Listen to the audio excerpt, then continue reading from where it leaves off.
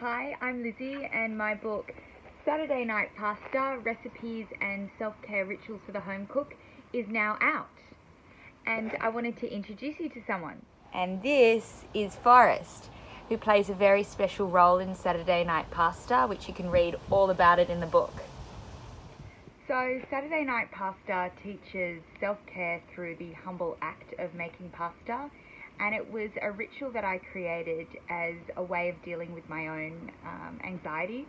The book is filled with mantras and stories and recipes and step-by-step exercises on different pasta shapes, and today we're going to make one. So today we are making a shape using a semolina dough. I have two dough recipes in the book, a very simple egg dough, user-friendly one, and a semolina dough, egg dough, semolina dough. Semolina dough is the simplest dough you can make, as it is 2 ingredients, flour and water.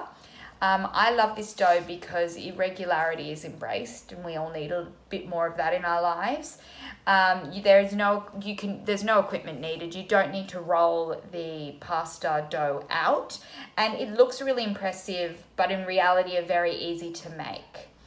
So the exercise we're doing, and I call them exercises, is the whole premise of this book is self-care. So I really wanted to walk you through each step calmly and slowly. I guess similar to how you would walk through a yoga position or a workout. We've shot them all overhead, so it's the same view as you would see, because there is nothing more confusing looking at something at the wrong angle. So the exercise shape we are going to do is a Cavatelli. Now a Cavatelli is basically anything that is carved and hollowed out, and it's made a number of different ways and called a number of different things depending where you are in Italy. Now you'll see, most likely you would have seen this sort of board, which is great to have. It's a little gnocchi Cavatelli board, and you can roll the dough out on this, and it creates the little ridges. But you can also roll it on pretty much anything, literally a bench, wooden bench. I've done it on a strainer, a microplane, a grater, really anything. These are my Saturday night pasta boards, and I've carved beautiful little flower star shape, and that also looks really great too. But really, you don't need any equipment. So let's get rolling.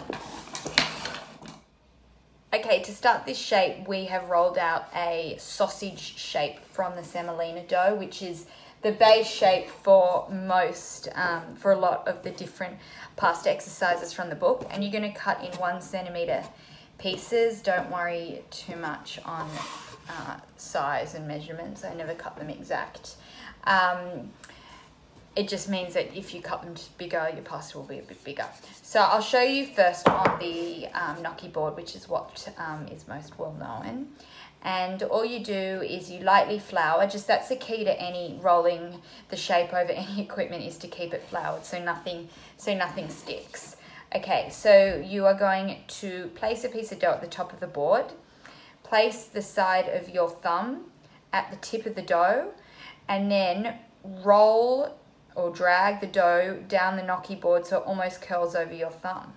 And you get this lovely little shape with ridges that then also catches the sauce.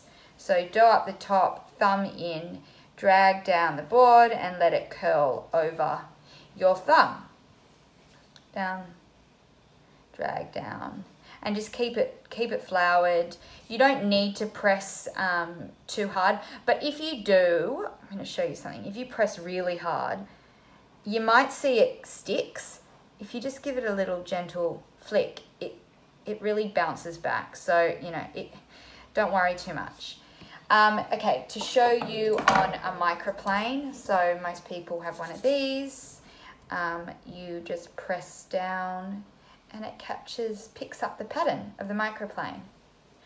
Okay, down again. Oh, that one's stuck, but I can just roll it.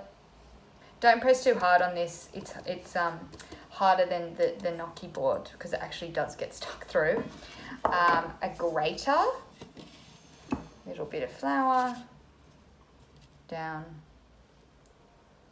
and roll. And this one looks like a little hedgehog. Okay, my flower board, and down, and you see a beautiful pattern on the dough. I was even proving a point to a friend, and we rolled the dough on the top of a crusty sourdough loaf, and it picked up the shapes. You can do it on a board, and this is similar to macaroni arrosticcia, which is also in the book, and you just drag it down the board, and again it curls around your fingers. Cavatelli, as I said earlier, means hollowed out, catching the sauce. So really, whilst you can use equipment, you don't need to use equipment, and it's one of the shapes that people really love making because it's easy to make, but it looks great, and it's a great one to do with friends because you can all be around the bench rolling dough on all different things. So here they all are lined up. And it doesn't matter if they're all have different patterns on them. So this is Cavatelli, page 73. Oh, and I forgot to show you the sieve, which every household has. So, excuse me while I do this one-handed. That beautiful pattern. There you go.